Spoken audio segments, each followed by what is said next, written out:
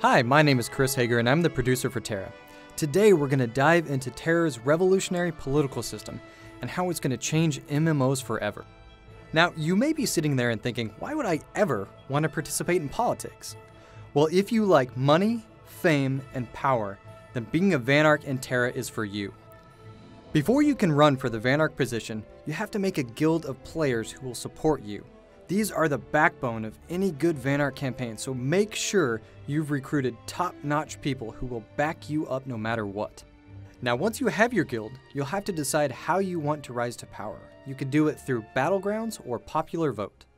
If you choose Battlegrounds, you and the best fighters from your guild will have to earn the right to rule. You'll be facing other Vanarch candidates, all trying to dominate you and other guilds to secure their place as a ruler. Bring your A-game, fight hard, and you just might get the chance to reign. If you choose popular vote, you and your guild will have to get the word out. Players will want to know how you are going to make their lives better, and you should have an answer.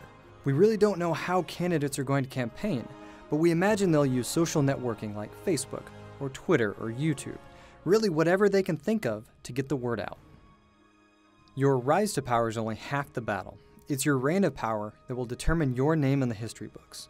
You'll have the power to directly influence and change the lives of players in your province by doing things like changing tax rates, opening specialty shops, turning on teleporters, class trainers, and more. It's not all puppies and sunshine though. Being a Vanarch takes work. To enact change in your province, you have to use policy points, and to earn those, you and your guild will have to complete Vanarch quests. You'll be facing intense fights with some of the biggest creatures in TERA. Slay the beasts, get the rewards, and go down in the history books as a legendary Vanarch.